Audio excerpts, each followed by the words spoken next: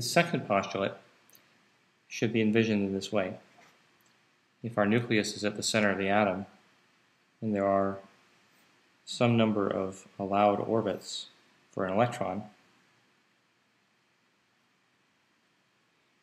one being out here,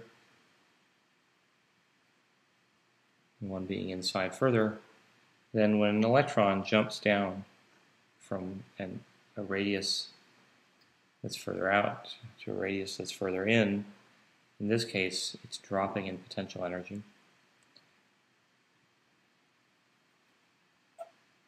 But increasing in kinetic energy, this would result in the emission of energy in the form of a photon, whose energy would be h times nu. So what are the consequences?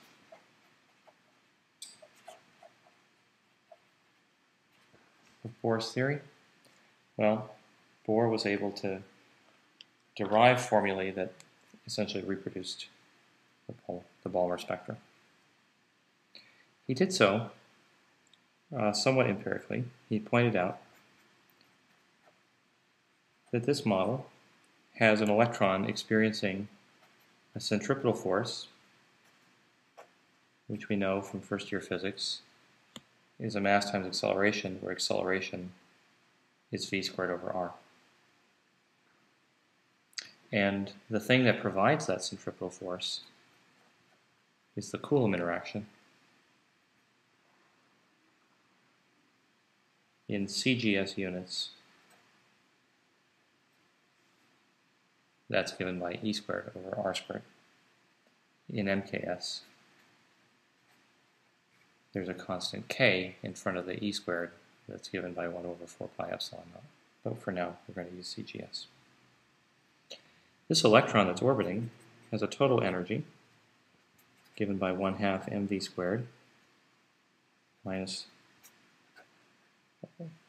E squared over R, or in other words, add to the potential. And for 1 over R potentials, it's well known that the kinetic energy is always equal to half the potential energy.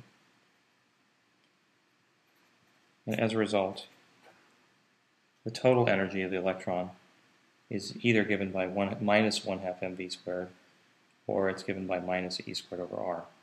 Notice that means that the electron has a negative total energy. That's kind of a funny thing, but it's not surprising, because remember that the potential being negative means that the electron living at some radius here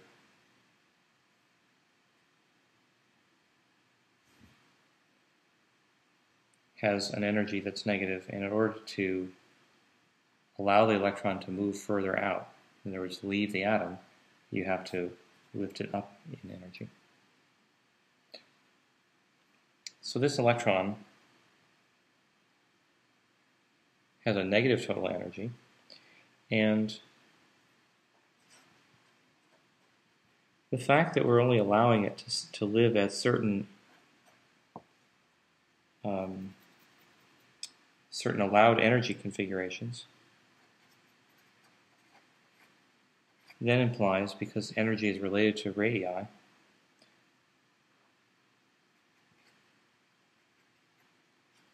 that only certain radii are allowed.